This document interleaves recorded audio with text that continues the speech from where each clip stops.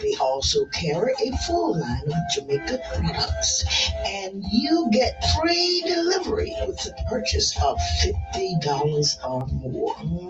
So the next time you think meat, go to 2327 MLK right here in St. Petersburg, or you can call them at 727-317-5.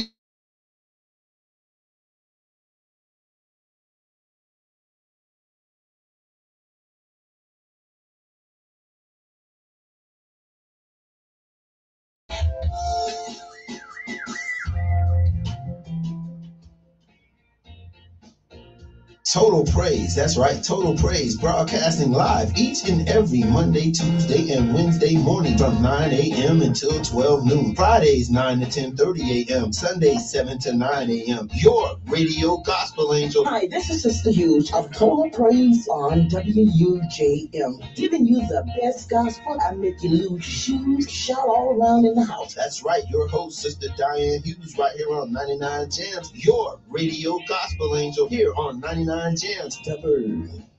Have problems with your brakes or CV joints? Then go to Florida Brakes and Tires. Mr. Roosevelt and his experienced team will take care of that for you at a very competitive price. You cannot beat. That's Florida Brakes and Tires, located at 1254 34th Street South, St. Petersburg. They also provide you with roadside service and offer you both new and used tires. Call Florida Brakes and Tires at 727-327-5288. That's 727-327-5288. Or just pull up at the shop at 1254 34th Street South, St. Pete. That's 1254 34th Street South, St. Petersburg. Peace and light. This is your brother John, and I would like to invite you to tune in to the Tampa Bay Breakfast Club on 99 Jamz every Monday and Wednesday morning from 7 a.m. to 9 a.m. for the latest in pop culture news and unique perspectives on hot topics. Make sure you tune in and start your day off right with the Tampa Bay Breakfast Club right here on 99.1 FM, 99 Jamz. The Taste of the Island Marketplace is now open in St. Petersburg, 2219 34th Street South, right next to the restaurant, with fresh produce, meats, and a host of your favorite grocery items. Shop at Taste of the Island's Marketplace for quality meats such as oxtail, goat head, cow foot, and goat meat. And get your favorite fresh produce such as breadfruit, callaloo, yellow yam, and ackee. Check out the Marketplace for all your hard-to-find Caribbean products from Trinidad and Tobago, Barbados, Jamaica, Haiti, and much more. Taste of the Island Marketplace is your location for your favorite brands such as Grace, HTV, Excelsior, Alaska, Walkerswood, Maggie, Eve, Tasty, Caribbean Dream, Easy Spice, to mention just a few. That's Taste of the Island Marketplace and Restaurants, 2219 34th Street South in St. Petersburg. Call them at 727-873-7559. That's 727-873-7559. This is Cara Festo Radio, 99 Jamz, the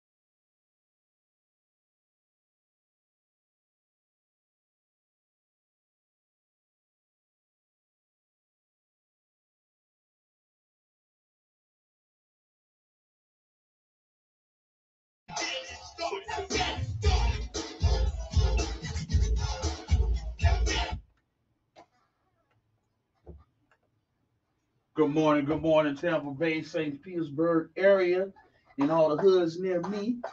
This King Jab, the voice of the people. We're gonna get right on into the show. I already got a caller. Before I bring on my caller, I just definitely want to bring up that we are having a Black Men's Rising meeting tonight at Central Station Barbershop. Hey, black men, we're gonna sit down and talk about black men stuff, man. This will be at 6 p.m. today, Thursday, July 21st, Central Station Barbershop and Grooming. And the address is 2325 Central Avenue South in St. Petersburg, Florida. If you need more information on this meeting tonight, that the phone number will be 727-320-6264. And the phone number for the radio station right here, if you want to call in and interact with me or any of my guests, 727-637-2416. This King Jab right here with y'all. And we got guests. We got guests already on the phone this morning. We got guests that they're ready to lay it on the table. We going right in this morning. Can you hear me on the line there, my guests? Hello? Good morning. My name is King Jab. I got a very bad reception on your end, but we're gonna work it out. Yeah, they call me, King Jab. I'm one of the 8 King members. They do call me Jabbo in the hoods. Those that know me in the hoods, they know me as Jabbo. I'm right here from the city, and I represent nothing but what's in our inner city. But could you please introduce yourself? Because my listeners know me. Who am I speaking with?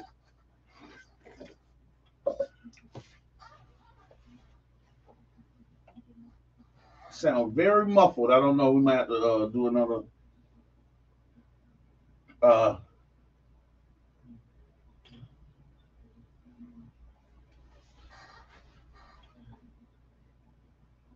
yes, try to call back in. I'm right here waiting on you because this is a very bad connection. I want people to hear your information. All right. Yes, sir. So we're gonna try to get my guests back on the line. I definitely had a bad connection, but yeah, my guests this morning are from. I ain't gonna even tell y'all, man. I'm just gonna keep it. I'm gonna keep it gangster and just let it roll because I want the people to, just be ready for whatever. Be ready for whatever. I got a few news articles I'm gonna hit this morning, and one of them might go right along with my guest. The Weekly Challenger put out an article about black residents creating a black African people's militia. I don't see nothing wrong with it. We have to protect our neighborhoods. And this African people's militia let me read this article about the Uhuru movement. On Sunday, July 10th was just another day. And what happened on July 10th was somebody came to the Uhuru building and pretty much an operative jumped out with a military issue flamethrower and burnt the Uhuru flag, which I feel like is very disrespectful. If you're a part member, you believe or not, when you burn someone else's flag, that's just a sign of disrespect. But the backlash of this and what happened of this is that there was another sit down and they want to create our own black African militia. After reviewing the community resolution meeting, participants determined that the African community must build an African people's militia to protect black people from various security threats in this world.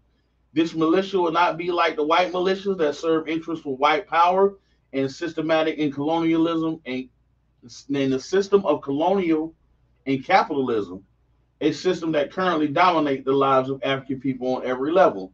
So I love this.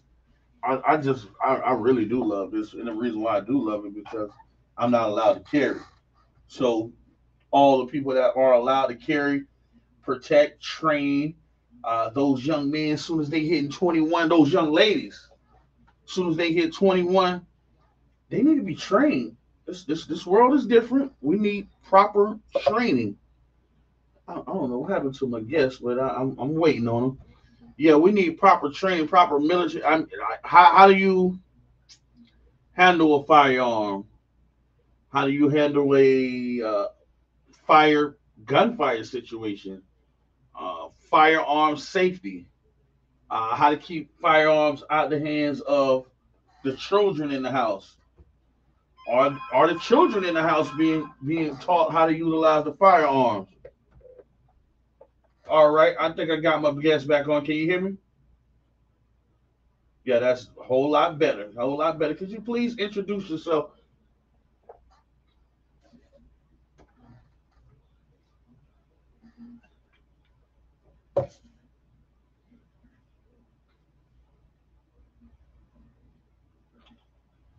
Yeah, I'm here.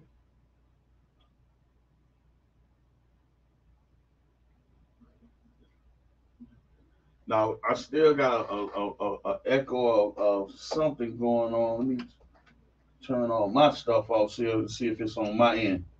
All right. Can you guys please introduce yourself?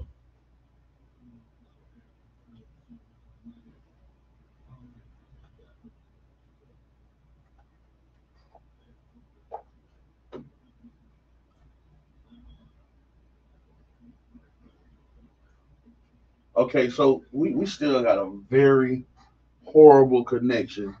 Um, very horrible connection. Could you please call me on my phone, 813-516-0632? Let's work this out because I want people to get this information. So 813-516-0632, and I'm just going to relay it through my phone because I don't know if it's the background or what's going on, but I need people to get this information because it's important. We got a whole hour, so it's me and you. I'm gonna get you in within this hour. All right. So call me back on my phone, please, and I'm gonna get this interview started. All right. All right. So moving along, I'm gonna work these technical difficulties. I thank y'all for being patient. There was also another Black men's conversation about mental health held by USF, and this was a I just love the fact that Black men are sitting down talking. We go through so much in this world. I am one of us. I'm definitely a Black man, and I know the pressures that we hold in this world. So with us holding these pressures, we got to sit down and talk to each other to work our problems out because I think that we hold on to our problems and we project them towards our family, which is not the correct proper thing to do. So caller, can you hear me? Yes, sir. Can you hear me? Yes, I got a whole lot better, whole lot better, whole lot better. Nice, nice, nice. All righty. So can you tell us who you are and Yeah, let's try this one more time. Third time's the charm, right? yes, sir. My name is Dexter Mwingu. I'm the chair of the St. Petersburg unit of the African People's Socialist Party. Also the International People's Democratic Uhuru Movement, based right here in St. Pete. All righty. I And really want to bring me on this platform today. hey, man, with my people in the community, anytime, I'm definitely a believer in even if you ain't participating, why is you hating? So, so what does the pleasure of this call this morning? I heard you guys got something going on that y'all want to introduce the community to. Yes, yes, most definitely. So this coming weekend, we have an event called Unity Through Reparations. It's an event being held by an organization called the Uhuru Solidarity Movement. Now, this is an organization made up of white people. that works under the leadership of the African People's Socialist Party. So it's a group of white people struggling under the leadership of black people. And the primary work that this organization does is basically take resources that have been, resources that have been stolen from the black community, from the African community. They take these resources that have been stolen from us, they take them back from the white community and put them back into the black community in the form of the Uhuru movement, the number of institutions that we have, not just in St. Petersburg, but in various states throughout this country and areas throughout the world, just for the purpose of economically developing the black community, the African community. So that's the primary purpose of this organization. They'll be having an event this Saturday. It'll be happening July 23rd, Saturday at 4 p.m. at the Body Electric Yoga Company, which is at 3015 7th Street North, St. Petersburg, where they'll be just discussing further just the whole question of what the role of white people is in terms of black liberation and struggle of black people. What role do they play? Because, historically, there've been a lot of white people who say that they're for us. You know that. Absolutely. With their own agenda, or they want to hijack the struggle and make it about them. I mean, there've been no shortage of opportunists and people who have their own selfish interests and say they're doing it in the name of black people, but they're not. So what really just has distinguished the Uhuru Solidarity Movement, again, is their commitment to do this work while being accountable to a black organization, an African organization. So that's what sets the Uhuru Solidarity Movement apart from all of these other white people out there who claim to be doing work for black liberation. Okay, so let me get this straight, because I heard something that I definitely want to pinpoint. Okay. So y'all have the white people seeking the reparations for us, and they're doing the work to bring it back to us. Is that correct? Yes, that's one of their roles. Yes. Love it. I love it. That's one of their roles. 1 second, brother. I think James is calling me. I'm trying to transfer him in. And if we're getting any kind of distortion, that may be the issue. People me trying to transfer the line. So 1 second, brother. All right. Yeah, I love that, the fact that and even with the Uhuru movement, just the movement, and the last what was it, during the mayoral race? One of these races, they had a candidate that stood on reparations. So y'all have been about this. Y'all have been about that. So I respect it. Hello. Hello. All right. Okay, Jamie, you on? I am on indeed. Good morning. Yes, sir. We already started a little bit, Jamie, but you can go ahead and jump right on in. Let's double dutch this thing. Yeah, comrades. I'd like to give a brief introduction of the Uhuru Solidarity Movement, but if you want to speak more towards your role, and you will send me on the ground. Sure.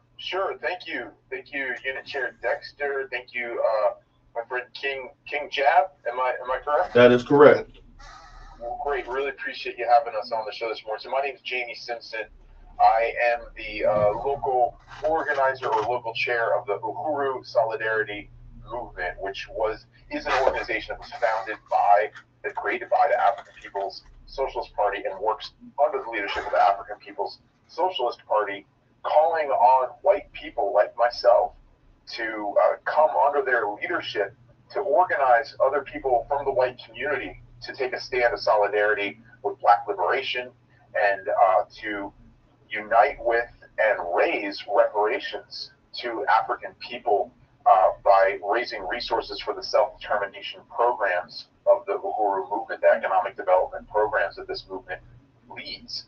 And that's a really urgent question here in St. Petersburg, as the Uhuru movement is calling on the Tropicana Field property, the 86 acres of the dome where the Rays play baseball, to be returned to the black community from which it was stolen. That's the long and short of it. This is an organization entirely accountable to the African People's Socialist Party, and it's just an honor to be part of it here in St. Petersburg. So when you say return to the black community, and the reason why I'm asking you this, because I myself was a member of that community. Before my mom moved me from St. Petersburg to Compton, California, I was living in Laurel Park. So I left Laurel Park, St. Petersburg, Florida, and I moved to Compton, California. I think I was about 8 years old. but I lived in that exact community. So when you say give it back to the community, like what should we be looking for as those residents? Yeah, yeah. Well, I would want to turn it back over to Dexter, but I'd just say that that means all 86 acres Mm. of the property would go back to the black working class, and it would be the black community's decision how that property will be used. But I think Dexter would be better situated to respond specifically. Yeah. Well, no, I mean, I really appreciate the question, and I appreciate the fact that you're a resident there. Mm-hmm. And I'm also in a talk group, a listening group. I'm not going to say a talk group, but I actually joined the listening group to listen to what the people in the community want to do about that because I like to get active. I don't like to just stand on the sideline. When I see things that infect me, I like to get active. So go That's ahead. right. That's right. That's right. That's right.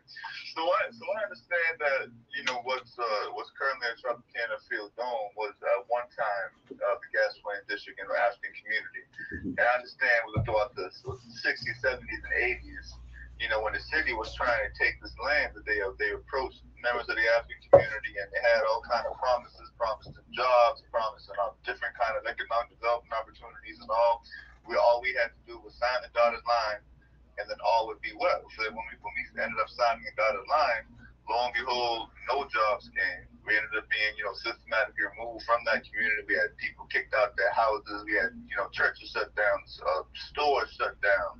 Just different means of the gas plant district community to sustain itself shut down and moved out. And years later, we have this Tropicana Field Dome. So now we have all these discussions on what should become of the site that was the dome, and we say, well, we need to go back to where it came from. It needs to be under the control of the African community, because that's what it was prior to the dome being established. Like, we understand that the dome was established on the bones of what was the gas district, and everyone has their 2 cents on what should be done with the gas Tropicana Field Dome. But we understand that the black community really are the only rightful people to make the determinations. Just like Jamie said, we demand all 86 acres of that dome. Any reparations in the form of the Tropicana Field Dome, the land that it sits on. We demand an infusion of capital and a fusion of wealth into that community, so we'd be able to build businesses that serve the black community. That's our position on that, the long and short of it. I love it. Yes, that needs to be returned to us. And just so I don't forget, I really want to attend your meeting later on this evening, brother. Okay, that's at Central Station Barbershop. Yeah. It's 2325 Central. It's at 6 o'clock, man. And like I say, yeah, because we trying to get to the bottom of us.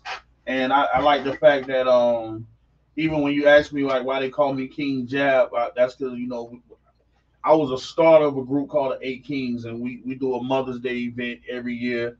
A lot of the people that like Brother John is a member.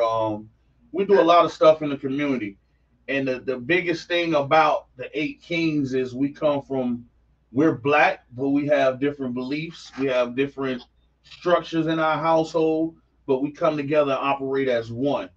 And that's the way I feel like our entire community need to act. I think like our beliefs and our religions, like it separate us when we still need to operate as one, because although you said the African people move in Uhuru, as African people I believe we are tribal.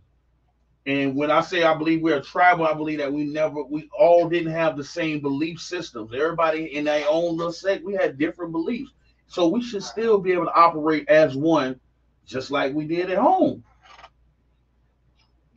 And see, I agree with that, because our position as far as African people, we can't really make any determinations on what our tribe was. I mean, that's what colonialism did. Erase our history. Now we got, they have stuff like Ancestry and 23andMe, and people paying hundreds of dollars to get some test results saying what tribe they may not be from. But we're all clear that we're African people. Mm-hmm.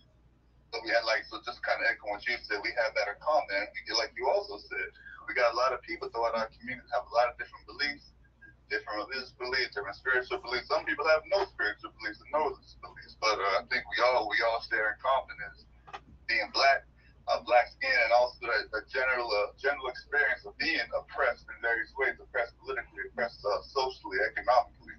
we all agree that we do need to be independent people and need to have the means to make our own decisions about our own lives, about our own economies, about our own communities. I think we can all agree on that. So on that basis, I think we can all unite. Yeah, and I love, you know, the movement, and I love what you guys are doing, because even with my talks with my kids, I have one son that's at Morehouse.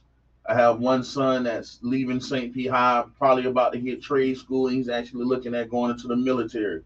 I have one son that's gay. But I tell all of these young men that are up under me, listen, I don't care what you are, what you represent, or how much money you got. When you walk into a room, the first thing they're going to see is your black skin. So That's let's right. operate in that there. Let's operate in it, because it's when you walk into the room, they're not going to say, oh, he's gay, or oh, he's rich, or oh, he's wealthy, or oh, he has a degree. He's a black man. And then your judgment comes from we go start at on down the line from there. So I love the movement about the gas plant. So like what is the steps? Like what are we doing to push the city towards giving us this in reparation? Like what's the marching orders? Right on. Well, I know you mentioned you've been attending these meetings around there. You talking about the meetings that have been held by the mayor in recent weeks? Yeah, I actually signed on to be a listener to these upcoming meetings and all of these meetings, because you know, like I say, I could have got on the pulpit, which I'm always on the pulpit, but my wife said, she said, wow, they told you to listen this time. This might be actually good for you, because she said, I don't never listen. I always got something to say. So, so I like the position that I'm taking in this, because although people think I don't listen, I do gather a lot of information, and that information does come in listening. When people sit down and talk to me, and I start really kicking it to them, like, this is what's going on in our city. This is what's going to happen in our city. This is what I think the city finna do. They were like, well, how you know all this stuff? Because I gather information. And gather information, I know that this area right here, St. Petersburg, in the Tropicana field where the dome at, this is the largest downtown redevelopment in America right now. Mm-hmm. So this is going to be profitable beyond measures. And I do believe that us as a black community, we deserve some of this community, because we're losing our community every day. This was a conversation I had yesterday. We're losing our community every day. Uh, Gentrification, rising rent prices, all of That's this, right. we're losing what's of our community every day. I was telling someone a story the other day. I had my dryers broke. So I went to the washer mat on 62nd South, I think it's 22nd Street, down there where the old subway used to be at. So at that laundromat, it's boarded up now. It was about 5 big bullet holes going through the window. I'm talking about large bullet holes. And I turned to a white or Spanish guy that was standing right there next to me. I was like, man, you see these bullet holes? And this guy turned to me and said, oh, I ain't worried about that. They're not going to do nothing to me. And that touched me in a sense, because we us as black men, this is part of what I'm gonna bring up in this talk tonight.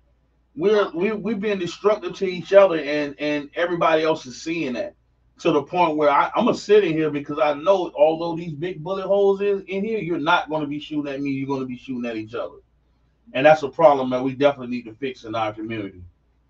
You're absolutely right. I mean, all this, all this becomes normalized. Mm-hmm. This kind of violence against each other becomes normalized. And you're absolutely right. That does need to be addressed. Yeah, that does need to be addressed. Yeah, but and we understand too. All of this is really kind of symptomatic of this larger systemic issue. Like we keep bringing it back to colonialism. Like when we talk about violence between the police, for instance, the police and members of the black community, we call that colonial violence, because that's the violence that we experience as a result of being a colonized or oppressed person in this country. And that's how we understand it. And when we look at the gentrifiers kicking us out of our houses, we call that colonial violence as well. Again, this is things that we experience just because we're unoppressed people. We're being pushed out of our communities. And we talk about the violence between our own people. Mm. We call that colonial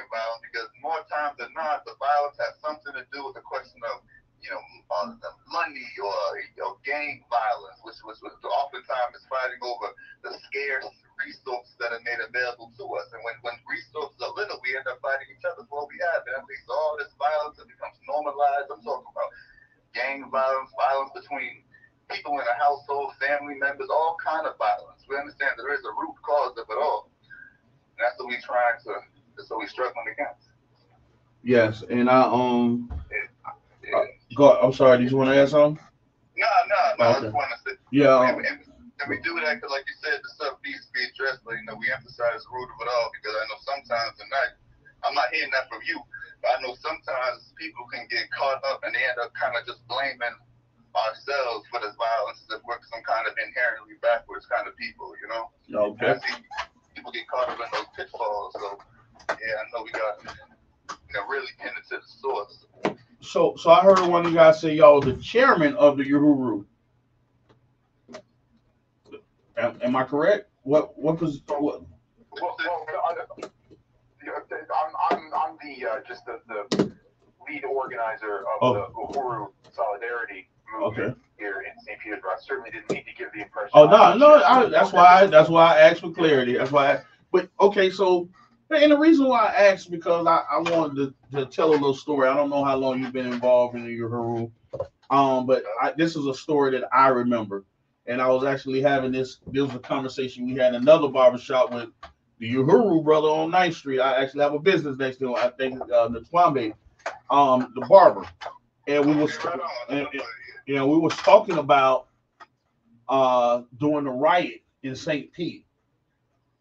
And we was talking about how the police waged war against the Uhuru building. And we was going down a timeline because I was in the streets and active in this riot. We're telling them like what's going on and what's happening in the street. And a lot of people don't know. A lot of people really do not know. In the midst of this riot, when it was going down, it was the brothers in the hoods, the same ones that shot down the helicopter, that ran these police officers off 18th because it was very much so like the media hide all this. It was a fierce gun battle on 18th Avenue from 22nd Street to 9th Street between the black community and the police officers. That's right. And that's exactly what was happening. It was an all-out war, and this is what made the city of St. Pete go get tanks, all that stuff, because they realized that, these dudes, we can't really handle these dudes like we thought we could. And at a time when it was assault on the Uhuru building, even the people that don't believe or the people that don't activate or don't join, man, we stood together and helped protect our community. And I love that. And that was the conversation that we had because this really happened. They were firebombed.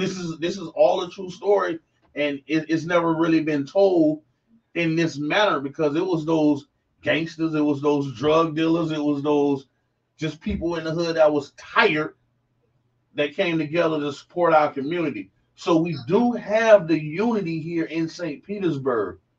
And like you said, the colonialism and the structure of it has really broken us down. But once we go ahead.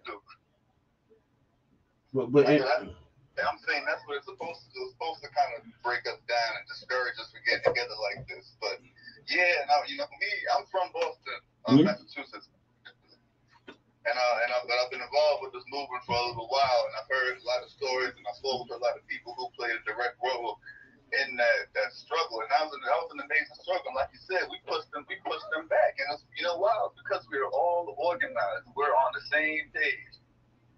And that's why we say that the African community, the black community, we may not have the most money, we may not have the most guns at our disposal, but our ultimate weapon is organization. And once we're organized, we are unbeatable, we're impenetrable. That was the only way that we could have taken down a helicopter and pushed back a police force with all the guns in the world and all the tanks and military warfare at their disposal. The only way we pushed it back because we're on the same page and we're organized.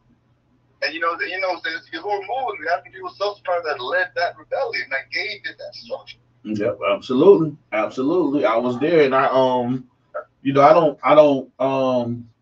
Let's say I bring this up because it's our history, it's the truth. So I don't want to hide it. I'm not gonna say, oh, it was wrong, and that it's the truth of our history, and that organization factor of our history is one of the reasons why I think that they're breaking our community down for us. You said gangs. I told you I left Laurel Park and moved to Compton, California. I I I came back to St. Petersburg in 1997, an active gang member.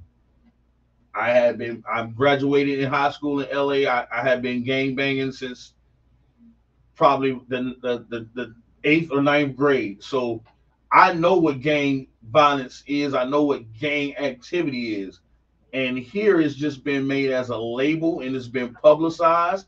A lot of these guys are going to prison where they have set up the recruitment camps for these gangs in prison. This is where they're coming home saying, oh, we are blood and we this and we've been brought home because they're coming home from prison in these prison camps and they're Cayman gangs. But I also know that even with the destruction of it, like it's so big because the laws of the federal government, when they removed the crack laws, all of those laws that they say Joe Biden implemented, the drug laws, when they removed those, they implemented those as gang laws. And it's being brought to light right now with rappers like Young Thug and them. Those are the gang laws that they implemented. These are the same laws. This is why they're bringing them on RICO. Absolutely. Absolutely. So when I was talking to, I had a couple of youth guys in here the other day. I said, you guys have to be careful because I look at your Facebook name when you said YNB Moneybag. These people are labeling y'all as gangs. That's your first label. You just put your stamp on yourself. You just put your stamp on yourself. And these gangs, it's something else. I think a lot of it goes back to the whole question of organization. Because I know you look at, we look at a lot of these gangs, like, I know you look at the history of Bloods, and I've heard also the history of the Crips. You said you were in Compton, right? Yeah. A lot of the big gangs kind of got their initial inspiration from organizations like the Black Panther Party. Absolutely. But in the beginning, what they're trying to set us to do was protect their community. Then, but we talk about the counterinsurgency, which a lot of people call the COINTELPRO Pro, basically this whole process throughout the 60s and 70s, where all these revolutionary organizations were like systematically destroyed. We had our leaders getting killed, we had them getting locked up. So once all the revolutionary leadership was dead or put in jail or forced into exile, these other groups that may have had some real revolutionary trajectory to them was then kind of co-opted and taken control of, and then kind of reduced to these kind of gangs that just ended up killing each other, pushing drugs in the African community. But these street gangs were again put on the right trajectory, just had the right political education and understood what they were doing, understood the impact it had in the community, what they actually need to do for the community to be put on the right path. So I look at a lot of these people, like a lot of these kids, kids that are real courageous, kids who aren't afraid to pick up a gun for whatever reason. But the problem is they can't be quick to pick up a gun against people in their own community. Can't be quick to pick up a gun against your brother, your sister. And then so on one hand, like you're saying, F the police. On the other hand, you're picking up a gun against your brother, your sister, and end up doing the same work of the police. Well, that also comes with the confusion of gang violence. A lot of like you said, the gangs were created to protect the neighborhoods. And as a person that lived in it, I can honestly tell you the media portrayal of the gangs was Crips against Bloods. When realistically, anybody from Los Angeles will tell you that 80% of the gang violence is black against Mexican. And that's just a racism thing. It's black against Mexican. It's black against the Spanish. So that was really the gang violence in Los Angeles. The media perpetrated it as Crips against Bloods. To go longer into that, the music industry hyped it up and made it publicly. Hey, I'm a Blood. I'm a Blood. So then you start seeing Bloods in New York City. You say you're from up north. So now you're seeing Bloods in New York City. You're like, hold on, New York, y'all always been innovators. Why y'all following LA talking about y'all Crips and Bloods? But it's the portrayal of the media. They took it from that and made it into something social, something that people can grab on, and that's really what's poisoning our. It's coming. It came through the music, and I always have to say this. These are the views of King Jab, not a 99 Jams.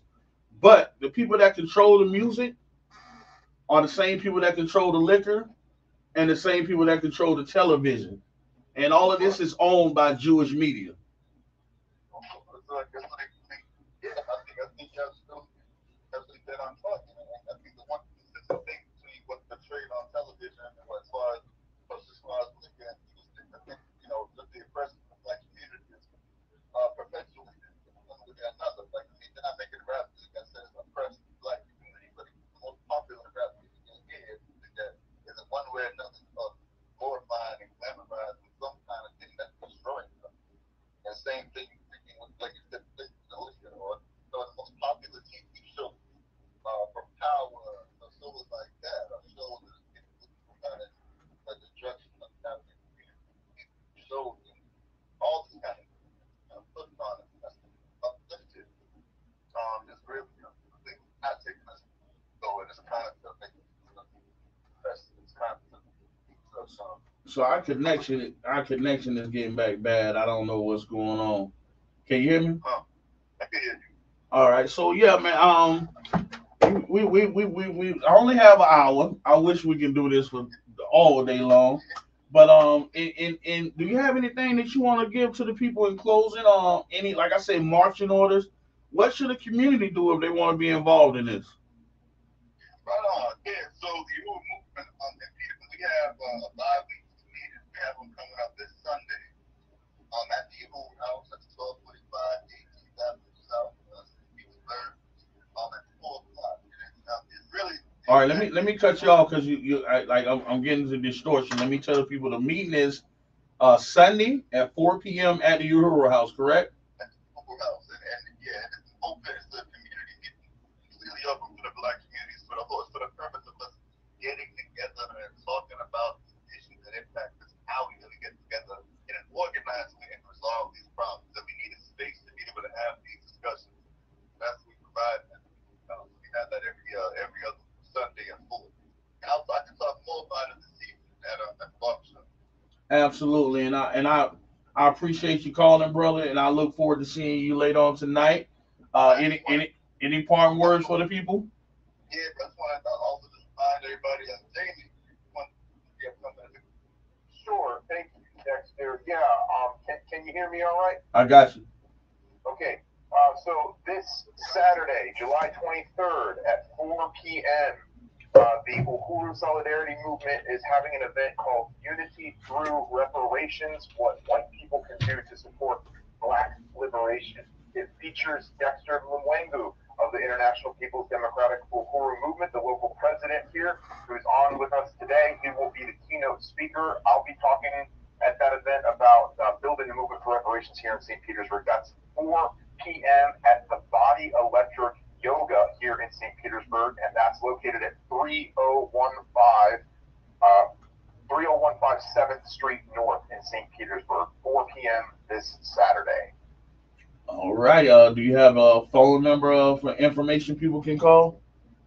If you want information on the Uhuru Solidarity Movement here in St. Petersburg, you can contact us at 727-280-6345. That's 727-280-6345. Or you can email us at stpete@uhurusolidarity.org. That's stpete@uhurusolidarity.org. All one word, and there's no period in St. Pete. All right. Thank you very much. And for one thing I want to say before I close with you guys is, and I'll speak about this later on with you tonight, brother, is I also want to work on syndicating these shows. I know Uhuru has a radio station, and even with my show and the Breakfast Club, which is a larger show than mine, I think that we should be syndicating these shows and getting into all the listeners as possible. We need to collaborate and get this media, man, to our people, because we have a media outlet. We're reaching the people. We're both growing. We're both growing weekly. So let's link together and make this happen. I appreciate you guys calling. I'm open. If you ever, have an issue or something you want to put to the community, you got my phone number. Give me a call, shoot me a text, and we can set up a meeting. I can get you guys in the studio. Yes, sir. I want to get that y'all here today. You King Jab. Yes, sir. Look forward to further discussion. I appreciate it. All right. Thank you guys for calling out, and we go continue this. This is not over with. This is something that we're gonna work on throughout the entire future of our community. So appreciate you guys and thank you for calling in. Oh man. So there's a Saturday 4 p.m. at the there's a meeting about the reparations for the gas plant district, and there's also a Uhuru meeting Sunday at 4 p.m. So people out there, listen. Even if you don't believe or not, when you go to these meetings, ain't no prayer call, ain't no ain't no e-man, ain't nobody forcing you to join these groups. I'm not saying that these people force you to join the groups when they come, but this is not a religious meeting. This is a community meeting, so all are welcome. This is like stop. Let's get this out of here. Oh, I'm not going up there, but no, we're not actually to come up here and join anything. We're actually to come up here and be and give your voice as a member of the community.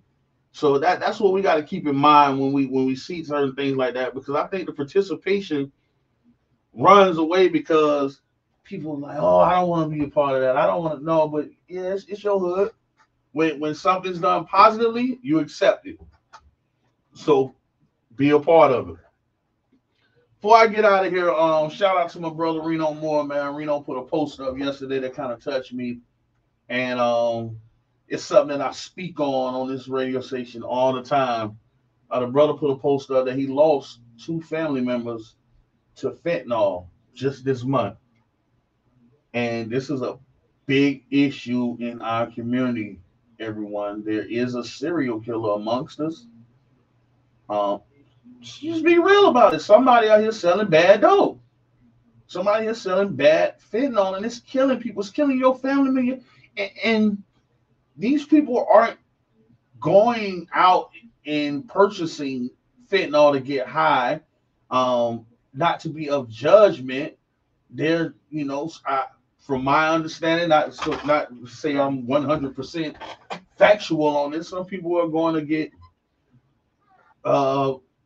what they call it, sexually enhancement drugs, sexual enhancement, a party with their spouse or with a young lady friend that they have, and they're dying from fentanyl overdoses. Some people, if you're partying, you used to taking, ecstasy or whatever. These drug dealers are cutting these things with fentanyl. So right now we have a big problem in our community that we need to address, because this ain't no joke. Watching TV shows and it's being publicized on TV shows, so it's a big problem within our community.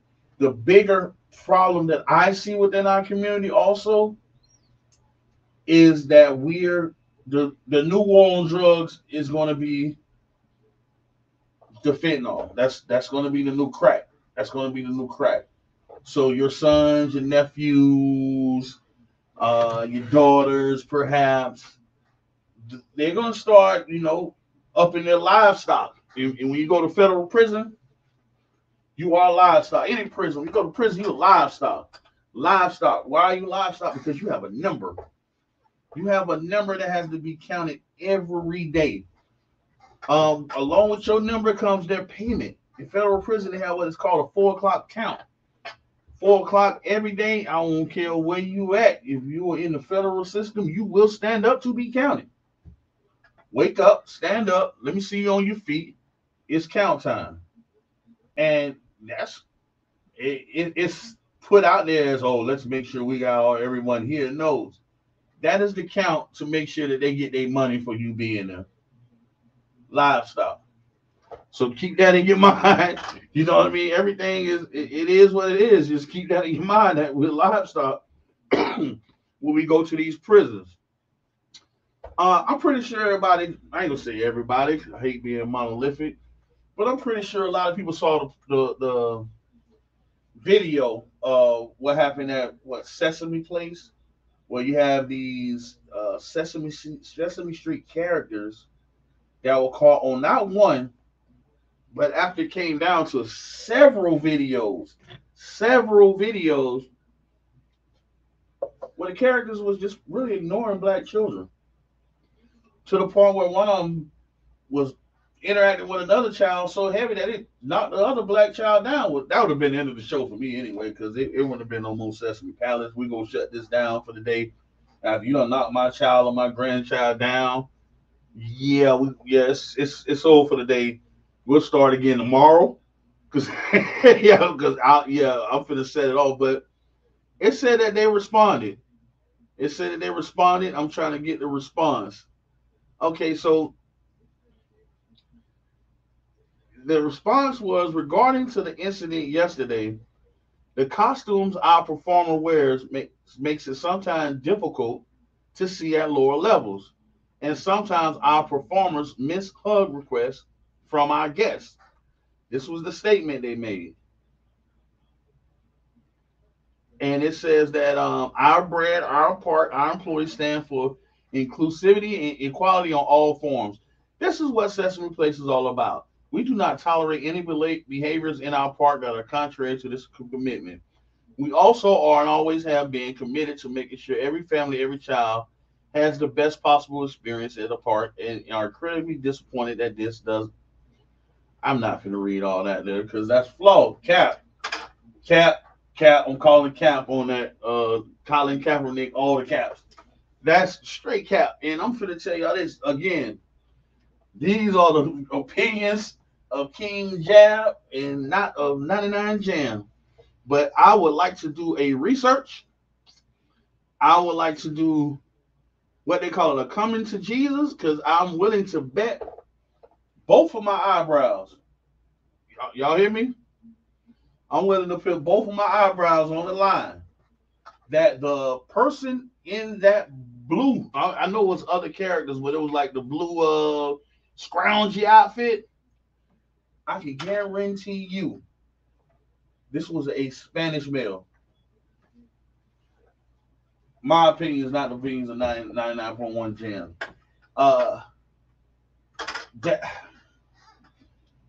The new Hobbin Bobs, who's been placed at the gun line, the perpetrators of hate, the perpetrators of white racism, is being shown right there. It's the Spanish males. Yeah, straight up and down. 727-637-2416. You want to talk about it? Let's talk about it, because that's what I feel. If you pull that head off that costume, I can guarantee you, both of my eyebrows, I'm willing to put on the line that was a Spanish male that was intentionally ignoring these little black kids that was waving and running out there to you. You seen them kids. You seen them kids. One of the kids you signal off no, like don't touch you. And yeah, this is a problem, y'all. This is gonna be a problem. Look at our governor. Our governor is the new Grand Poobah of the Klan. Ain't that what they call it on Flair Flintstone? That's the Grand Poobah of the Klan. Everything he does, all of his movements, like he you would think that DeSantis is a good old boy. Good old boy. That's what he remind me of, man. Because your movements and how you move is just racism. But then again, that's most of them. And I have a lot of Spanish friends. I have Cuban friends. I have a lot of friends from all races. And I'm not saying this because That's just how I feel. I'm saying this because these are the conversations that we have had before. These are conversations that I'm gonna call you, bro. Why they doing this? What's going on? Why is this happening like that? I'm gonna call them because if you my friend, I'm gonna call you and put that pressure in your chest. Speak for your people. And from my Spanish friends, they tell you straight up, man. Like, listen, all the Spanish people that are the Trump supporters, they pro white for real. They would rather die than be considered a black man on this planet. They do not want to be there. They would like to be considered as white males, not black males. So I'm gonna wrap this up, man. I'm gonna wrap this up and get off y'all radio station this morning. Tonight, again, tonight we do have a meeting, Central Station Barbershop at 6 p.m. Black Men Rising. Y'all get there. 2325 Central Avenue. Let's talk about it. I'll be in the house. My CDAT members will be in the house, man, and we makes it happen. Um, I want to end this in saying, I love my community. I love my peoples, and we just go do what we do out here. This King Jab, and I'm out, man.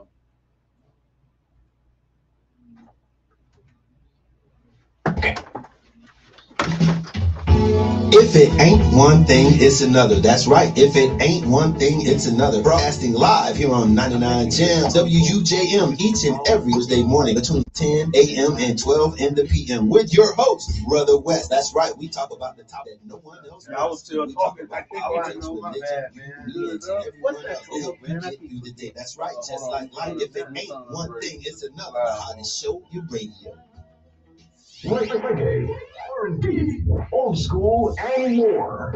99 Gems, the bird.